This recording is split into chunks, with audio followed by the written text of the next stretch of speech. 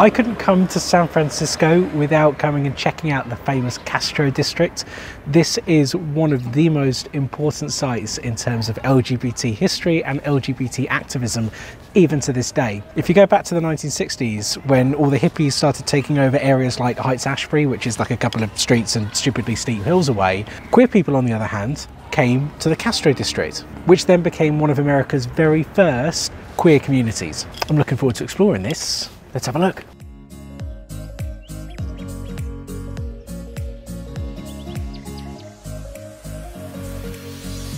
I would say the CASTRO's most famous resident would have been Harvey Milk, I believe the first gay elected official in America. This was his original camera shop, which apparently was also a meeting place for a lot of activist activities before, unfortunately, he was eventually assassinated. An incredibly important and pioneering person for LGBT rights and LGBT history.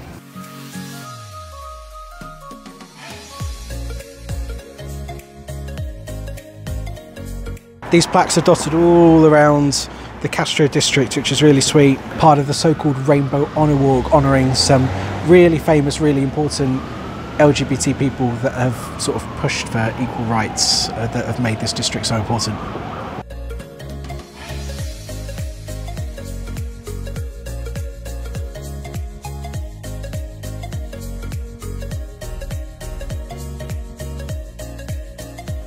These rainbow crossings are so cute, look at them, they're so cute!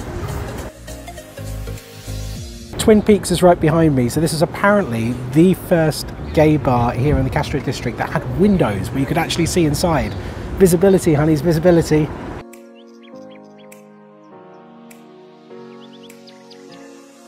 This here is the Pink Triangle Park. You can kind of see the pink triangle in granite behind me. There you go, you can just about see it. This is dedicated to all the LGBT people that died in the Holocaust, so it's quite humbling to be here. Don't really know what else to say, just to appreciate being here.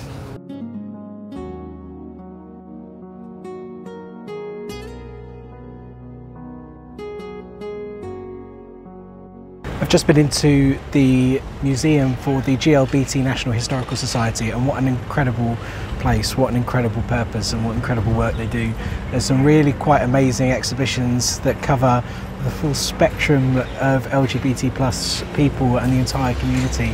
The history that stems from HIV and AIDS activism all the way to the incredibly tragic assassination of Harvey Milk that was, wow, it's, yeah, very, very beautifully done.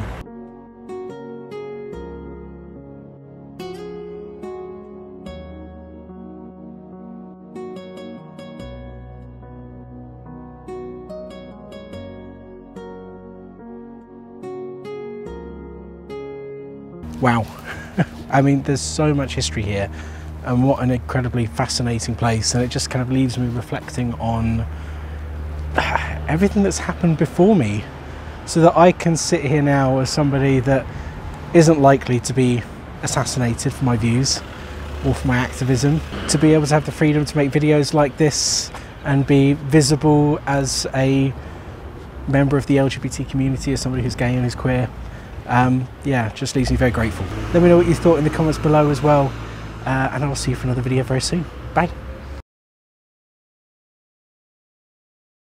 For being in the CASTRO district, my little office in Oxford. One of the biggest, most wonderful aspects of being in the CASTRO district was learning aspects of LGBT history, particularly around pioneers like Harvey Milk. And this is more of a sort of social sciencey LGBT history thing rather than mental health and mental illness per se. But I wanted to watch a clip of a key interview with Harvey Milk where he outlines some of his thoughts and his approaches to things that undoubtedly has shaped the way that LGBT rights have progressed, not just in San Francisco in the States, but around the world since then. Ready? Let's have a little look.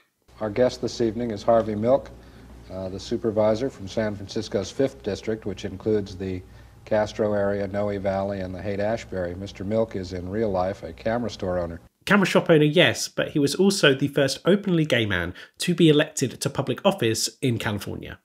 Supervisor, one of the things you've been associated with lately is you were sponsor of the law which prohibits discrimination against gays in business and housing in San Francisco. Very briefly, can you describe the detail of that law? The law would make it a offense, a crime, in essence, a civic crime. If you refuse to hire somebody, or you actually fired somebody you had employment because you found that the person was a gay person, or you refuse to rent, or you refuse to allow public accommodations solely on those grounds. It's pretty pioneering. We're looking at the 1970s here. In the UK, we have the Equality Act of 2010 that legally protects people from discrimination in wider society, including in the workplace. Before that, there were several more individual pieces of legislation designed to try and protect people. So there was the Sex Discrimination Act, there was the Race Relations Act, and the Disability Discrimination Act. And instead, the Equality Act tries to cover a wide range of people and a wide range of circumstances under one piece of legislation. This then made it easier to actually understand and therefore easier to enforce and therefore just a stronger and more robust piece of legislation. His constituents were concerned, he said, that this would, for example, force private schools and parochial schools in the city to hire gay teachers. No, when they wouldn't want to. Is that accurate? Was he wrong? It doesn't force you to hire. It says that you can't discriminate on those grounds. And all we're saying basically is that if a person is qualified to teach, that's the only grounds you should hire or refuse to hire. This reminds me of Section 28 or Clause 28, which was before my time. It was in effect, I think, between 1988 and 2003. I think it was repealed in England and Wales. But this basically was a series of laws across Britain that prohibited the promotion of homosexuality by local authorities, including in schools. Children who need to be taught to respect traditional moral values are being taught that they have an inalienable right to be gay. Vile. Absolutely vile. But we are seeing the same laws creeping back in some places about the wider LGBT community, but definitely focused on trans people. Does it concern you at all that that there is any kind of outrageous public behavior in the gay community? It concerns me that there's outrageous public behavior in every community. But I understand some of that behavior too, and I'm not excusing it. But you know what her background, I hesitate to use the popular expression where she's coming from. Right, that's the trouble. trouble. You know that there are a lot of people out there who drive or walk through Castro or Polk and say, oh my God, at least if these people are going to have homosexual relationships, let them do it in private and not in public. Don't scare the horses. Oh, this is the same line of thoughts that people say, people are just too gay, i.e. being too camp or too femme. Just don't force it down my throat. Those are straights have an obsession with things being forced down their throat. And it's the same thing that drove the don't ask, don't tell policies and those same attitudes that still are pervasive today. Gay people historically, and even today really, are thrown out of the homes. Most families don't accept their child when they're gay. The church throws them out. The Most Holy Redeemer, a block and a half away from Castro, will not accept them in. The Lions Club, the social clubs don't accept them. The unions, basically, most of them don't accept them.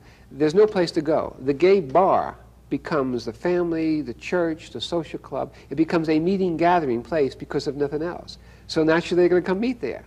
And he's absolutely right. You've got to understand why people are doing what they're doing and how these senses of community work. That if people are completely rejected from their actual family, then they will form chosen families in places where they feel connected with people and accepted by people. He said that most people are not accepted by their families. I would like to think we've moved to a point where most people are, though there's still a ridiculously high proportion, an unacceptable proportion that aren't. But I'd like to think that's somewhere that we've actually progressed as a global society. Maybe I'm being optimistic, I don't know. Soda who is handicapped and whose parents found out that he's gay and wanted to commit him to an asylum, and you become his lifeline, then you know you're going to do a good job. And we're talking here in the early 1970s. So homosexuality was removed as a mental illness in the DSM, I think in the 3rd edition in 1973. So there's a very good chance at the time this interview was being filmed that homosexuality was still a mental disorder and therefore something that psychiatrists still deem worthy of treatment, and fully in the asylum culture where people would be admitted to hospital for this reason. And a subject for another video about the range of different interventions that we used and have been used as so-called conversion therapy, a lot of which have been pretty barbaric. So you can start to see the way that some of the legislation and the attitudes that we have today have grounding from 40, 50 years ago. And I don't underestimate the importance of the influence of people like Harvey Milk in shaping who I am today, the world that I live in today, the challenges that I face, but also the challenges that I haven't had to face because of what people like him have done. And I'd encourage anybody that's in San Francisco, particularly if you are part of the LGBTQ+ community, to spend a few hours and just absorb it and be grateful. Otherwise, thanks so much for watching, and I will see you for another video very soon. Thanks, bye.